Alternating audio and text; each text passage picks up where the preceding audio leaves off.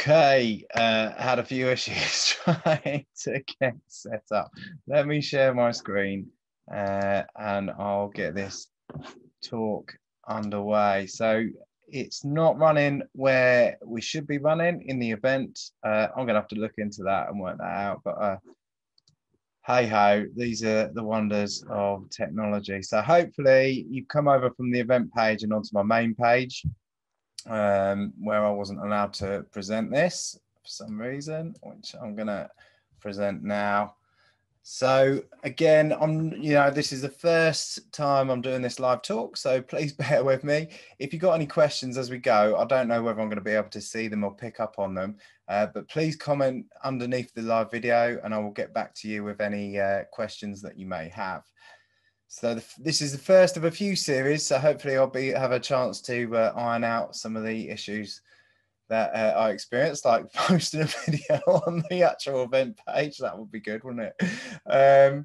But thanks for joining me anyway, and we'll get this underway. So it's been an interesting week or so, and it looks like things are going to start moving forward for everyone, particularly as the vaccines are rolled out and stuff. And for those of you who are new to me and what I do tours and photography workshops and lessons, all sorts over at walking.photography. Obviously, a lot of that has been on hold, but we're hoping I'm going to get an email out this week detailing the walking photography plan to move forward.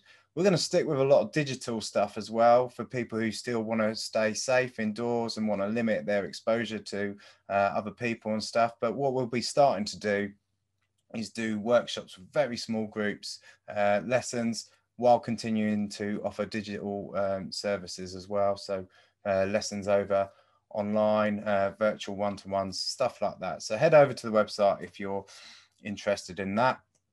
So you can see a few examples of that. I probably should have moved on to that slide a minute ago, but there you go. You can find out anything about me. Just go on the website. You'll find out any questions you have. You can always send me an email or a message on the Facebook page as well. So let's get started, shall we? So quite often, if you watch any talks or follow any other photographers and you see these guys taking photographs over lockdown, particularly, I've just been out in my local area, staying local, taking loads of photographs, and they've got photographs of hares and deers and, I don't know, wolves and jaguars. And it turns out their back garden, their local back garden, is a massive hectares, acres of lands the size of, Wales or whatever. But so for me, it's definitely a much smaller than that. It's a little yard, and I thought I'd give you a little overview of where I'm sharing when I'm talking about finding new worlds on your doorstep. It really is on our doorstep. So all the photos I'm going to share with you today are all very, very local, all within 100 meters of the house. And our house is right in the middle, bang in the middle of this front row of the house here. And I just want to share some photos that help give you the picture of where I'm taking these photos. So again, the front row, this is the front row of the house. We're in the middle there underneath that night sky. Around the back of the house, actually, so I always get confused with the house. We've been there nearly 10 years and I still struggle. This is actually the back of the house, and we've got this lovely green which we run our Lurcher Alfie on. And it's really good for things like starlings and birds coming down and feeding on the insects in the grass there as well. So that's a nice little space that we've got there. There's Alfie. In fact, when it snows, he loves running around in the snow on that field there. And again, just to give you a little bit of an idea of the area, so there is a nice amount of greenery around our village, Burley and Wharfdale. And you can sort of see, so the garden, you can see at that in the middle picture, I might even get a pointer out. You can see our garden. When we're talking about a garden, it is very, very small. But one of the things that really interests me as a photographer, for a long time actually, before I even moved here, is these areas where sort of you get this kind of suburban urban feel, and where it meets the nature and sort of more organic landscapes, I guess. you could say. And it's kind of really an interesting, for me, it's always really interesting because we're part of nature, right? So in a way, you know, we're completely interconnected with it. So I always struggle with this kind of line, this border where man stuff or human stuff meets nature stuff and natural stuff, and because it's all part of the same thing, and I think we need to work on that relationship between the two for sure. But that's the kind of thing that kind of interests me as a photographer and as a person as well. And so this is the lower Wharfdale Valley looking towards Addingham, and like you keep going up, you end up in Bolton and into the Yorkshire, Bolton Abbey, sorry, and the Yorkshire Dales. And above us, directly above us, is Burley Moor that leads into Ilkley Moor and the wider Rombolds Moor as well. And again, you can see that kind of interest between these human buildings and dwellings and the wider landscape there. And no matter how urban you think your environment is, there's always something, you know, natural around that you can look at and enjoy and discover.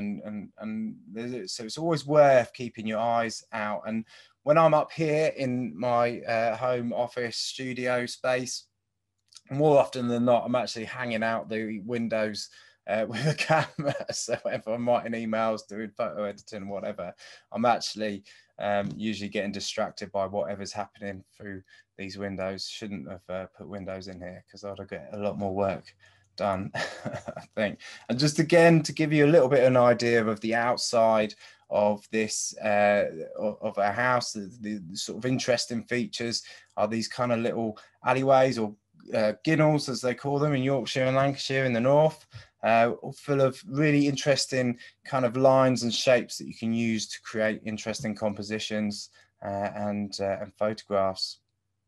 And what I want to do really, I want to share with you what kind of started a long project for me that's still ongoing called the names escape me now, Revelations from the Terrace.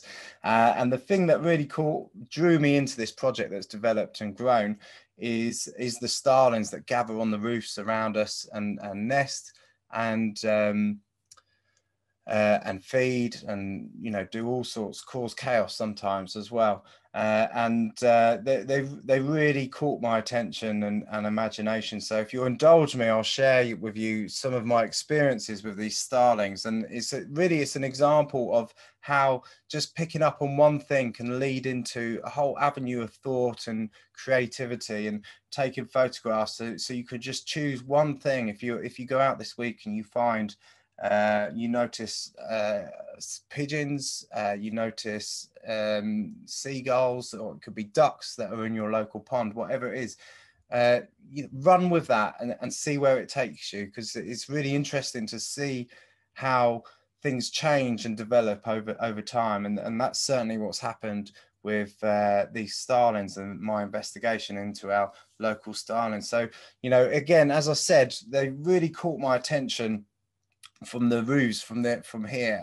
Like I would peek out and see them as the sun's going down or whatever. They're really noisy birds as well. They make some great noises. They're great mimics as well. They can mimic lots of things. They've been recorded mimicking car alarms, phone ringtones, all sorts of stuff. And you can look up online. Some of the things are even quite funny that they've caused issues. Like I think they caused a penalty at a football match once, imitating the referee's football whistle. And yeah, they're great. They just have these little battles on TV masts and stuff, and they fly around. And as I said, they come down on the grass at the back of the house as well to feed and look around. But they also come into the gardens. There's lots of bird feeders around the houses around me, and they'll come down and raid those bird feeders as well. Around this time of year, in a few weeks maybe, they'll stop flocking together so much, and they'll start pairing off, and you'll see a lot of chasing each other around and sort of getting a bit boisterous and chasing each other off and away and flirting as well. It has to be said as well. Here they are, kind of post-flirting, I guess, on the grass and in the chimneys. It doesn't seem to bother them too much where. And then they will start to nest, and we were lucky on our road to have a couple of nests. You can see this here is a nest that's been active for a few years now, that I see them every year. They all nest in this little hole there and breed some young. And it's not just in the chimneys, there's a little bit under the eaves as well, where they can nest. And so this is one parent above a nesting, which is actually under the eaves of the roof here, which is cool. So it shows you a little bit of variation where they can nest. Now, obviously, with new builds, when people get their roofs done, that's a nest site gone if there was one there. And I think that's a big contribution, these losing those nest cavities in chimneys and roofs, to the 66% decline we've seen in starlings since the mid 1970s, a 66% decline in our starlings, which I think will be largely down to this kind of losing habitat and nesting spaces in roofs and houses and chimneys and things like that. And this is what a young juvenile looks like. Nothing too spectacular, but still quite lovable, I think. And as they get a bit older, they kind of look a little bit weirder. They get a kind of almost like a pinstripe suit, you know, a city worker suit with a kind of weird grey brown shabby head, which is kind of a bit crazy. But towards the end of the summer, well, you can see the change that will happen. So they go from having a yellow beak and this coat to a stronger coat, I think, a more starred coat and this dark beak that you see here. And they'll start to gather together as well towards the end of the summer and the beginning of the autumn. And in this area where our houses are, they'll be gathering at their peak will be at the end of the summer, beginning of the autumn, as they start to get ready. Some of them will go off and join other groups and stuff, and they'll all group together and they'll raid the berries on the local trees here and then run off to the safety of the roofs and the chimneys. And they'll hang around until they've stripped all the trees around, and then that's their peak numbers for us here. And you can see a shot here of the kind of numbers you can expect. Sometimes good numbers there when they all come and gather and raid some of the trees around locally. And then they'll start to get into smaller groups as the winter goes on, and then the cycle goes again. But I have to say, I have noticed a drop in the numbers in our local starlings each year at each part of this phase that I've just shared with you. But looking at this photo moves me on to another part. So one of the things you can do to discover new worlds, if you can find a species, it's really that you can see and watch all year round. It's a really rewarding thing to do, because you create that really intimate, kind of intricate knowledge that you can have, and you can sort of start to gauge and understand what's happening with them, what's working for them, what's not working for them. And it's a really powerful thing and an enjoyable thing to do.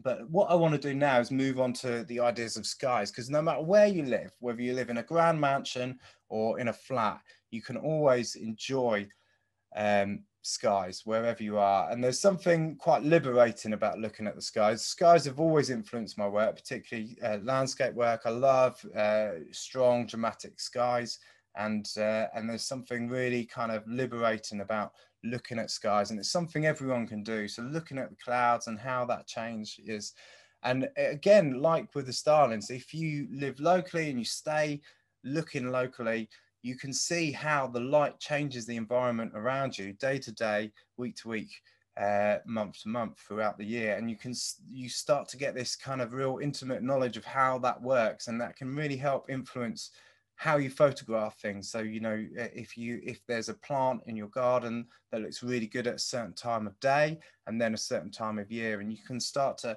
understand how all these kind of different timings and light situations add or subtract from the photograph that you want to achieve. So looking at skies, looking at the light, how the sun comes down, is a really great thing to understand and learn. And it's very practical thing. You don't even have to have a camera. You can observe it all the time and just make mental notes of what looks, oh, that looks good at this time of day and this time of year. So it's a great thing to start to do. And then, you know, you can start to find, the other great thing about skies is you can find really unique moments. They're very subjective as well. Quite often, you know, you might see things in the clouds that you know, if you're a dog lover, you usually see a dog in the cloud, and if you're a cat lover, you see a cat in the cloud, whatever. So you know, that kind of, you know, you can really help people's imaginations go wild when you sort of remove context, I guess, like remove identifiable objects and just looking at the skies and the clouds. People can just sort of get lost in those skies, and that's one of the great things about skies. You can also use features in your house. So here's this is just a reflection on our roof window there of the blue sky hitting it there. And who doesn't love a sunset, right? Yeah. And sometimes, you know, you watch enough sunsets, sometimes you get really unique and special sunsets. And that's one of the things is, again, it's like, again, repeating the process of looking up and looking at trying to catch a sunset every day.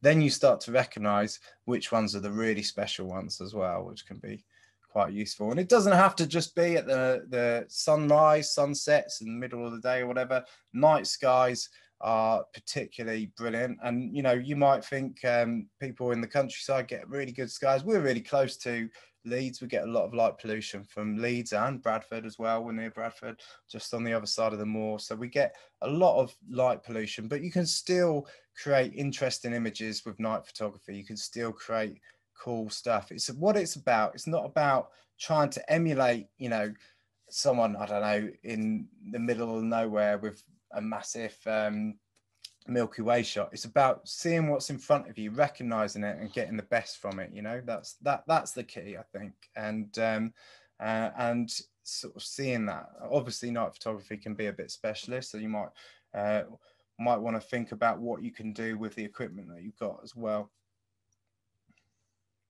But one thing we can all do is we can all start to look at things that are changing all the time. And one of the things that's changing now and in the coming weeks is the blossoms and flowers starting to come up. And one of the ways we can enjoy that is by getting closer to them.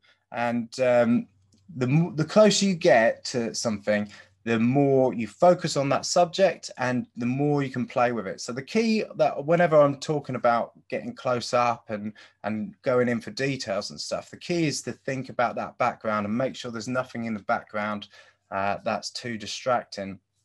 And the closer you get, usually the more you can blur out that background as well, which can also help.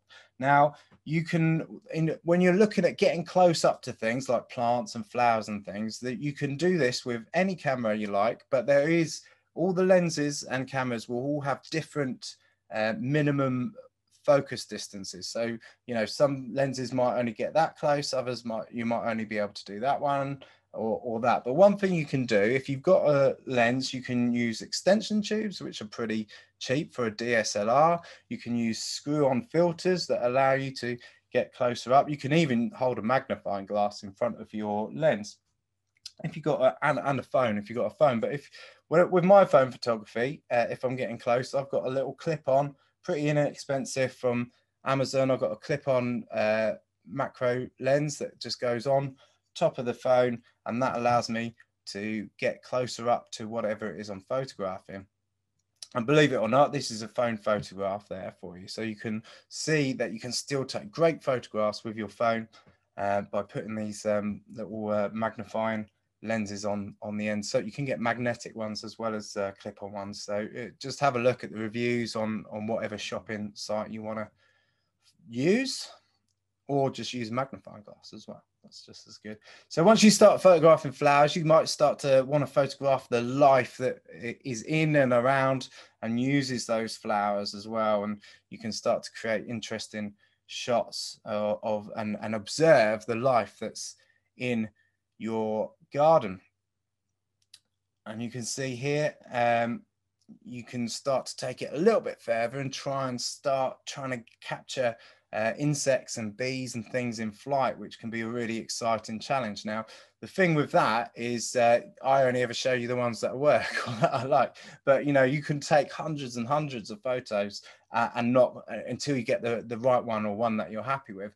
And that's not something to be annoyed or stressed about. That's something to enjoy that process, because it takes 100, 200, 500 photos. If you get that one that works, that's great, and it's the work that's gone into it that gives you that satisfaction.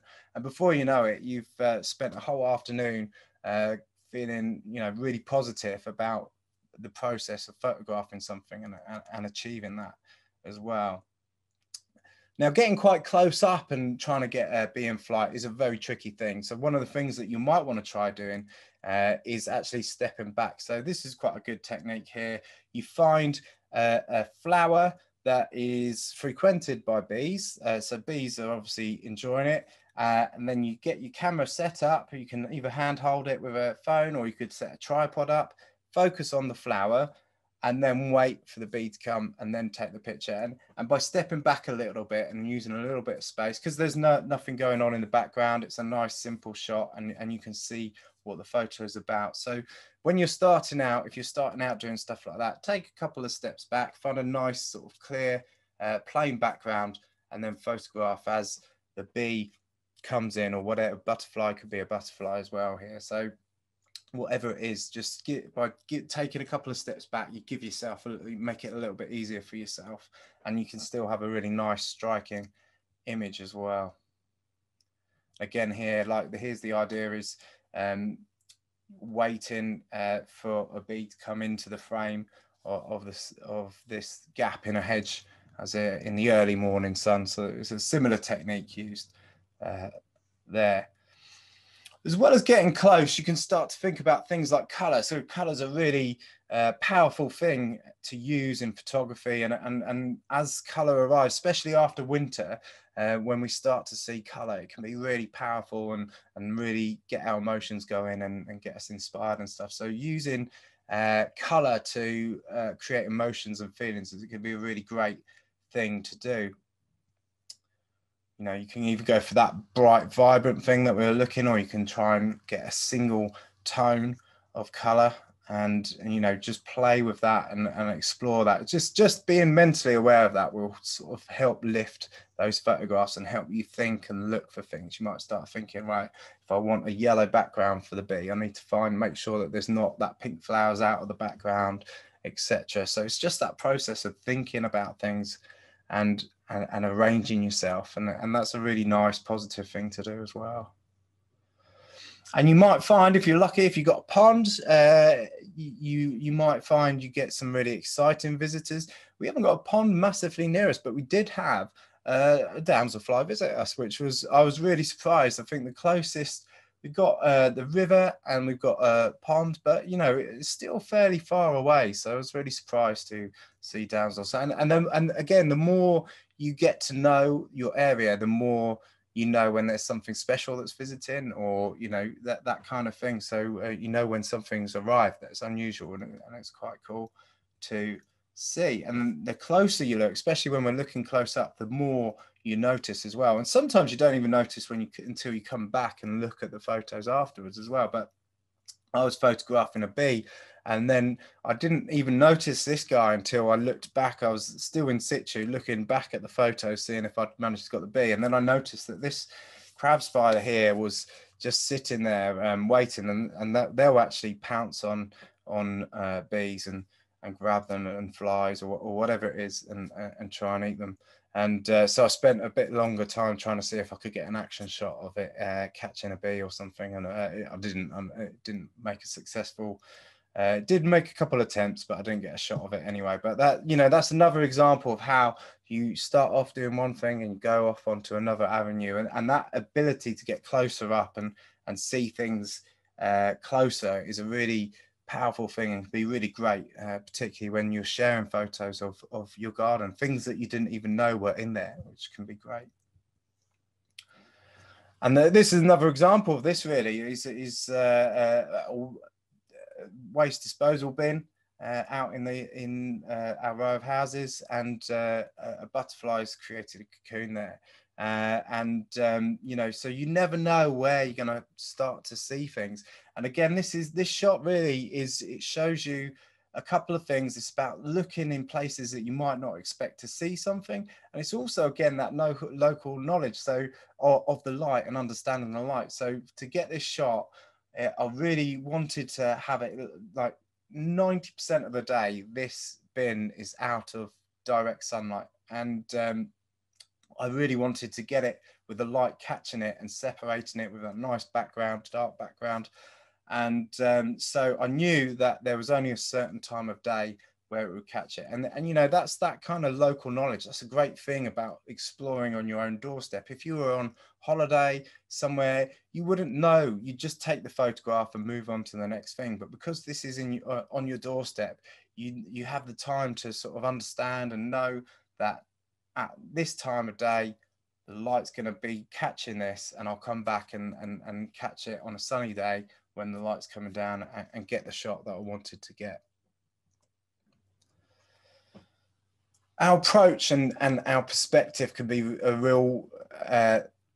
really great thing to explore, sort of thinking about. It's very, so most of us, I don't use my phone, most of us, and we're all guilty of it, myself from time to time, is just seeing something, oh look, there's a swan, and lifting the camera up in front of your face and taking a picture. But by thinking about things a little bit more, thinking about, where do I want to take this photograph? Do I want to be eye level with this swan here, and get it and feel that real sort of connection with it, and feel close to it, it's close enough to trust me, all those kind of things, and different viewpoints, get the reflection, all that kind of stuff. Thinking about that before you take the shot can be a really powerful experience, and result in some photos that you're really happy with, like trying to photograph a bee from underneath and trying to get a silhouette of it with the light coming from behind it. Those kind of things, getting down and on eye level with a bird that we're all really familiar with, but maybe see it from a new and different perspective.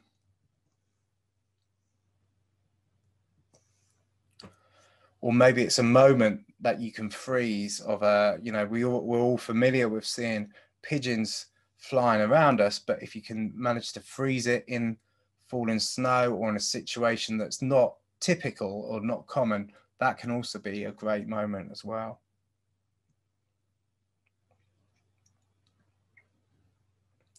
So I'm going to move on now to another thing that I look forward to every year, and that is the arrival of our swifts. And swifts are another bird, like the starlings, in a lot of trouble. I think it's, I'm trying to remember the number now, it's about 50 something percent, but since 1995. So the starlings were from mid 70s. So since 1995, over 50, there's been an over 50% decline in our swift numbers in the UK, and very similar issues, possibly with insect numbers falling as well, which the swifts predominantly eat. They hoover up the flies and the insects in the skies.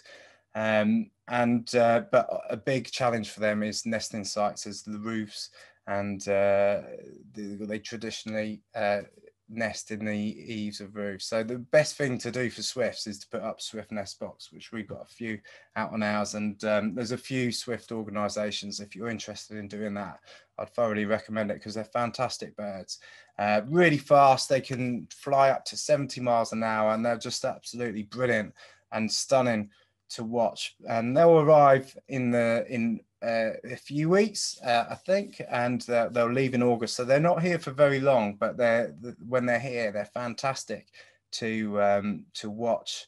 Particularly when they first arrive, they make this real screeching, shrill sound as they fly around, and they really are quite dramatic birds and really enjoyable to watch, and a challenge to photograph as well. So they're not the easiest birds to photograph, but like the bees and like capturing things in flight, the more of a challenge it is, the more I enjoy it. And you know, you trying to photograph a swift, you're going to have so here they are trying to investigate under the eaves here, trying to investigate a nest site, see if they can make a nest. But again, yeah, so once you get a sharp shot of a swift, you can be really really pleased with yourself, and give yourself a pat on the back and a nice cup of tea and a biscuit or something.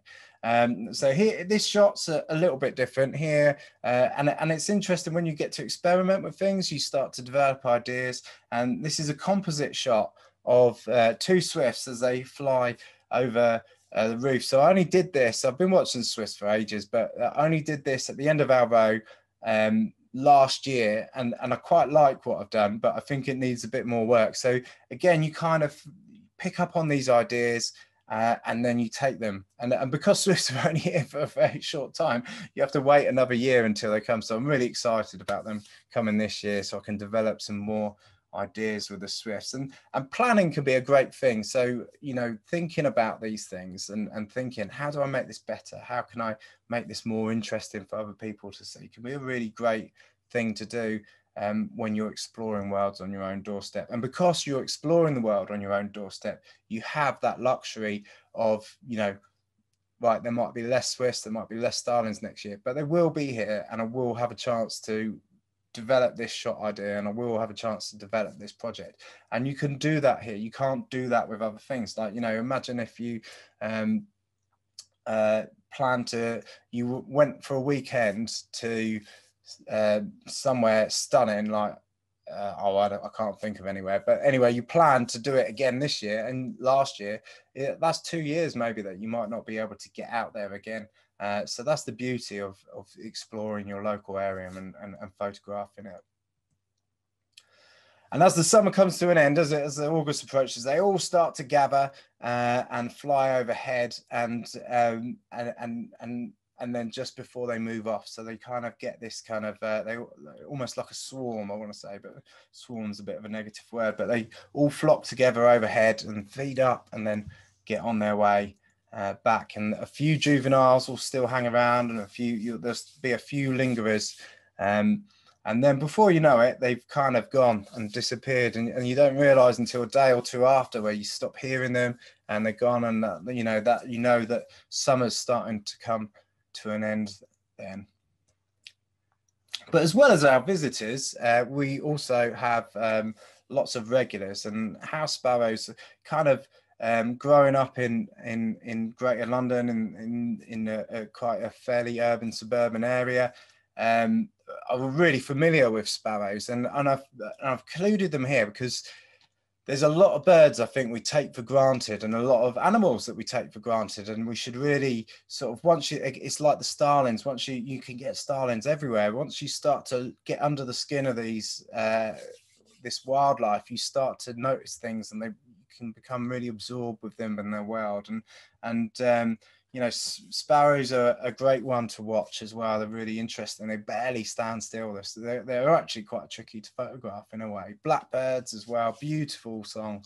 Blackbirds, absolutely love blackbirds. And magpies, really beautiful. They're shimmer.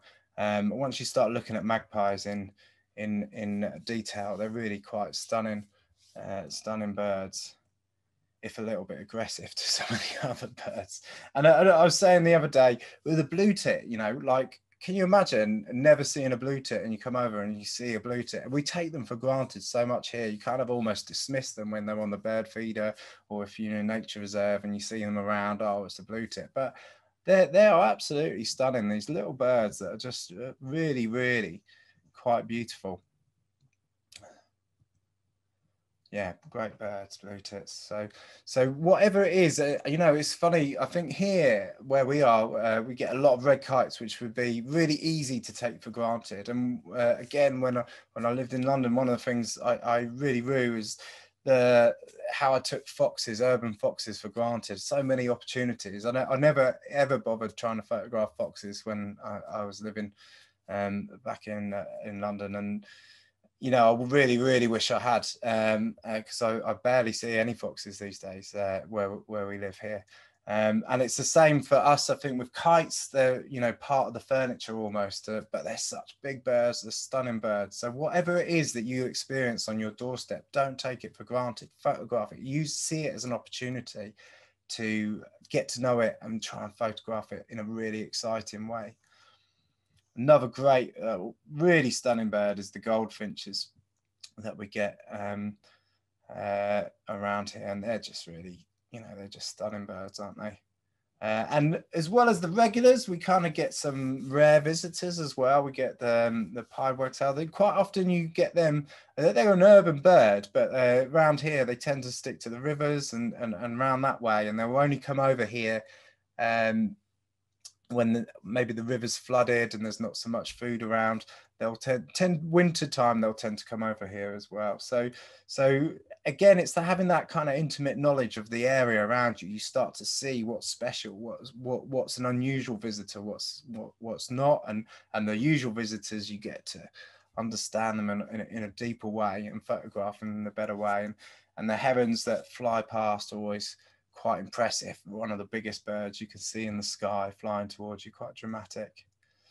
And wherever there's some sort of regular birds, you're going to get some quite exciting visitors, like a sparrowhawk, female sparrowhawk here, which is, a great, a very impressive thing to see, and lucky to photograph as well if you get a shot like that. And I have to confess that this is a photo, well, it's still in the garden, obviously, but it's from my mum's garden, a young fox coming into her garden there. And this is back on the terrace where we get some more cute visitors like the hedgehogs. And the hedgehogs, if you can encourage hedgehogs into your garden, particularly if you grow veg or anything like that, having the chance to let a hedgehog into your garden. One, it's a really exciting thing seeing a hedgehog, but they'll also eat all your slugs and your snails as well. So they're gardener's best friend, hedgehogs. They're brilliant. So don't put slug pellets out because it's not very good for the hedgehogs, but encourage them in and they'll do a much better job anyway. Really, really cool, but in a lot of trouble as well. Hedgehogs, I think most people know now that they're in trouble. The best thing you can do is encourage them into your garden and make sure there's some gaps in your fences and stuff so they can get into your garden. But fantastic. So we're going to move on to just go a little bit left field maybe and move on to the people. So I'm sharing stuff on my doorstep. And I said at the very beginning of this talk, we're part of nature. We are part of nature. So, why wouldn't we include people and our presence on this road? It'd be crazy not to, right? And I think, it's interesting. So ever since I started the project way before lockdown, so 3 or 4 years ago, maybe I started seeing the starlings outside and started photographing them and thinking about them. I've always had this thing, I need to photograph people. I need to capture the people of the row. And as a professional photographer, I photograph people all the time. And I think as a result of that, in my personal photography, when I'm out with the camera on my own, I kind of prefer a bit the solitude and the wildness a bit and avoiding that kind of human interaction. And so as a result, I always put it off and I didn't really photograph anyone. But lockdown kind of gave a different opportunity, really, to kind of actually connect with people. And even though we're sort of staying in isolation, you can still say hello to your neighbor over your fence. And I think one of the things with lockdown, it probably has created this kind of thing where you kind of avoid people maybe, and you can still, there's nothing wrong with talking to people and saying, can I take a quick shot of you, because here you're at a safe distance and you can take that picture of your neighbor out in the garden. And that interaction can be so important as well. It's so easy to sort of just close yourself off. And then, I think I said to someone the other day, it's that kind of thing where you have days where you just don't want to speak to someone and you try and avoid having to talk to someone, or I do anyway. Other people are different, aren't they?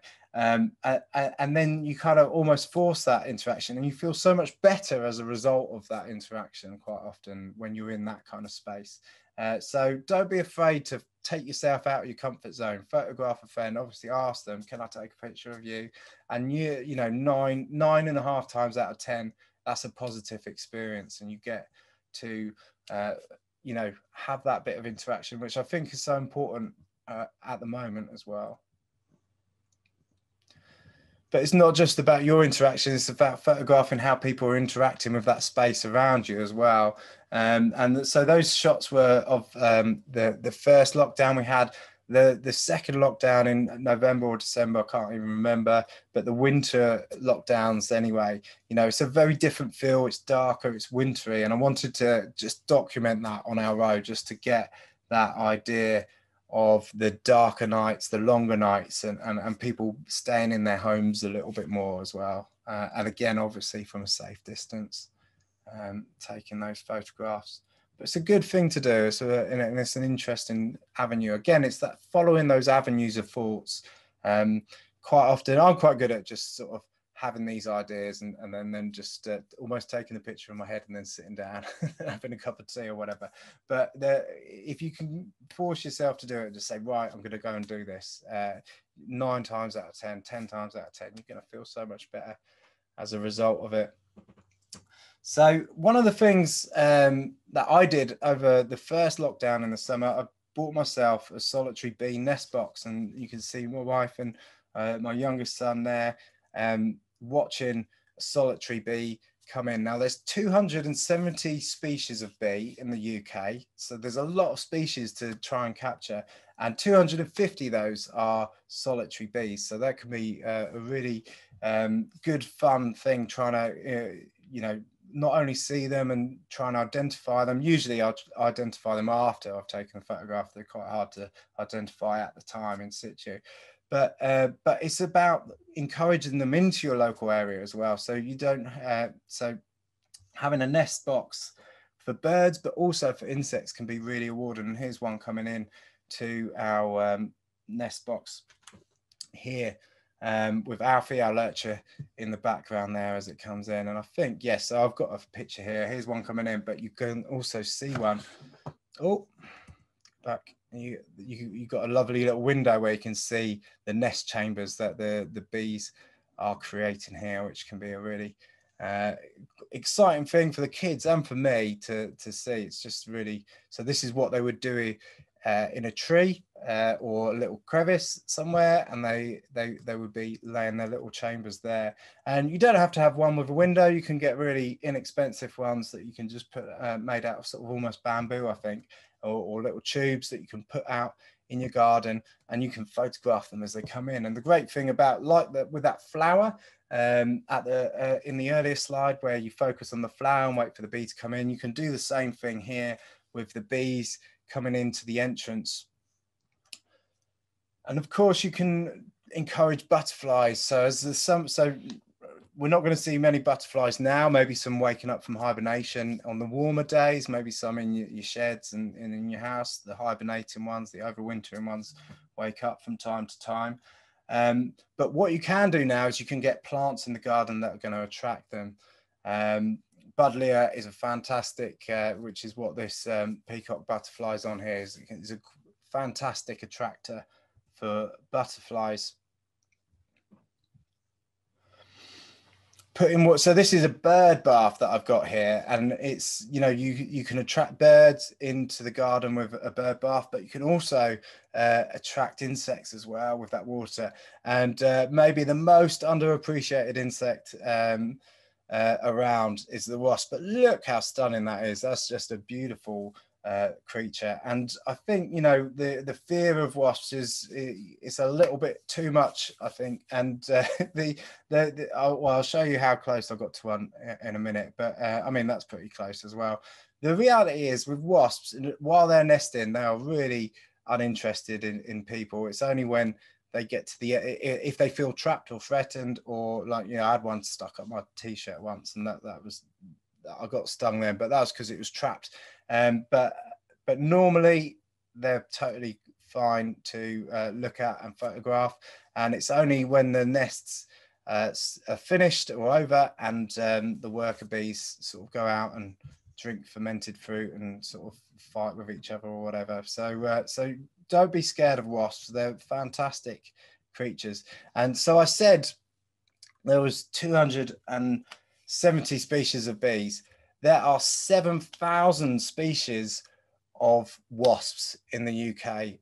This is parasitic wasp, but I can't pronounce the Latin for it, I'm afraid. But 7,000 wasps in the UK. What a project that would be to try and photograph all the wasps. So there's so much stuff when you scratch the surface, you start to see, and they use these long abdomen that look like tails to inject their eggs into rather, maybe I shouldn't have started that thought, actually.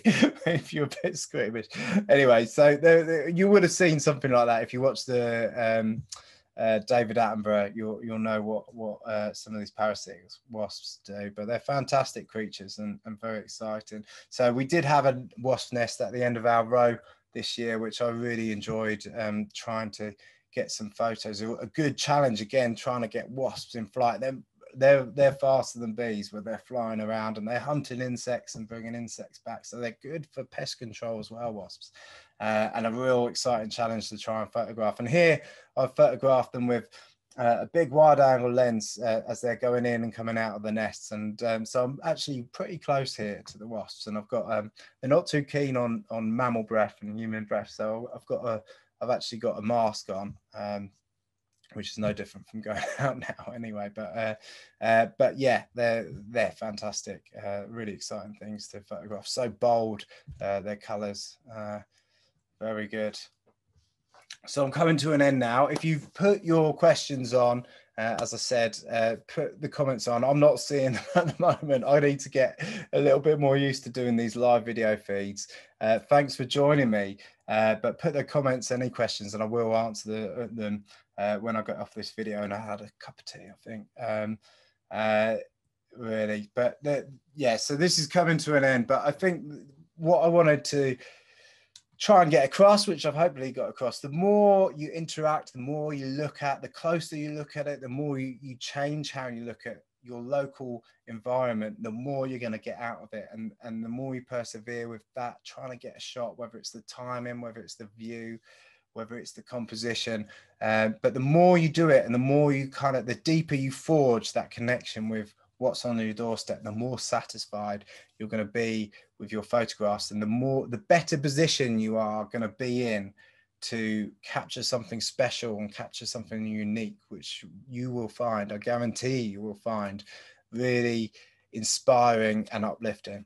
So thanks so much for joining me. I'll say it into the camera. I've been looking at the screen all this time, but thanks again. Bear with me. I'm going to be doing one of these talks every week for a few weeks with a few others phone in, and hopefully they'll go a little bit smoother than today. But thanks again, and I will see you again hopefully next week.